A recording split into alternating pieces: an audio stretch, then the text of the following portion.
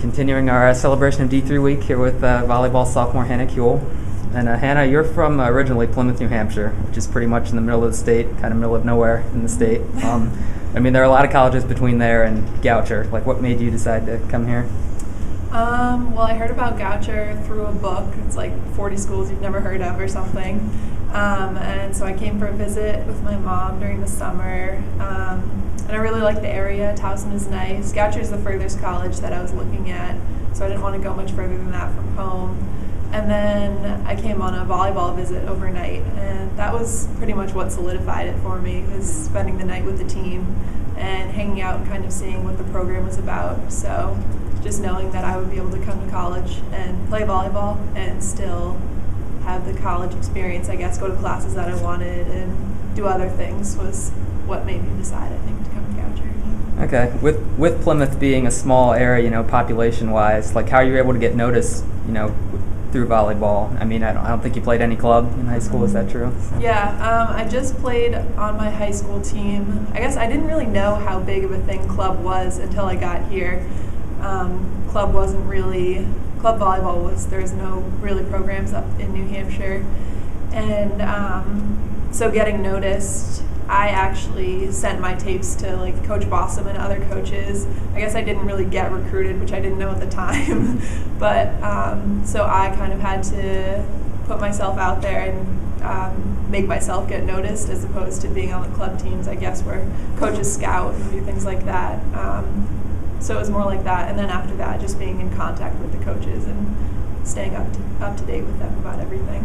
Okay. I mean, was getting to play volleyball in college a big thing for you, like in addition to the academics and all that?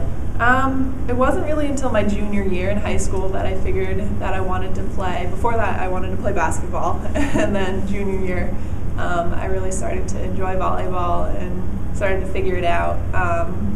So when I figured that out, it was definitely something that I wanted to keep doing and something to improve upon, and just to stay involved in sports was pretty important. Okay. And I mean, within the NCAA, like, how important do you think it is to have a level like D3 where someone like you who, not a whole lot of experience in high school, like, has a chance to keep playing and get better, like, in college? Yeah, it's super important. It's definitely an experience that's different from going to college and not playing sports.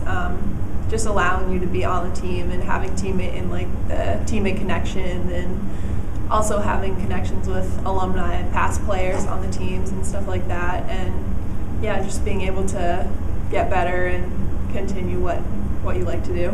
Okay. I mean, how much better do you think you've gotten through getting the chance to play, at college compared to your high school days? A lot better, for sure. Yeah.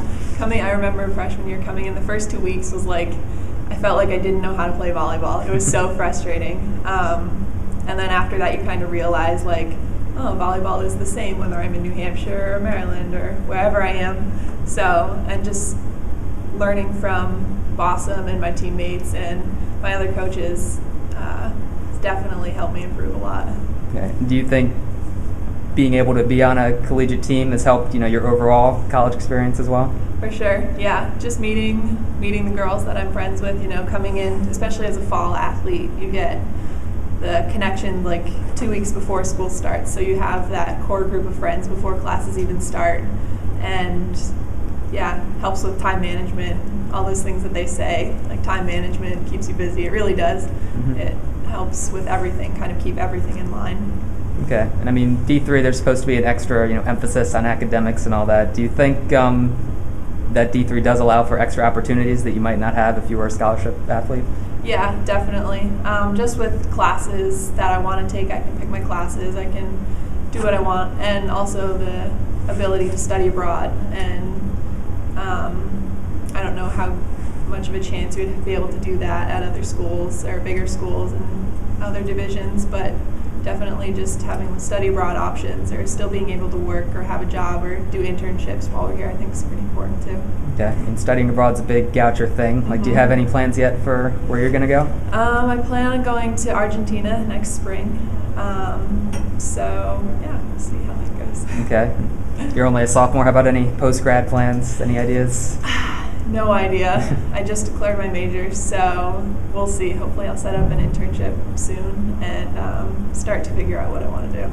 Okay, yeah, you have plenty of time for that. Yes. But all right, well, thanks for joining us, and Thanks for having me. good luck next year. Yeah.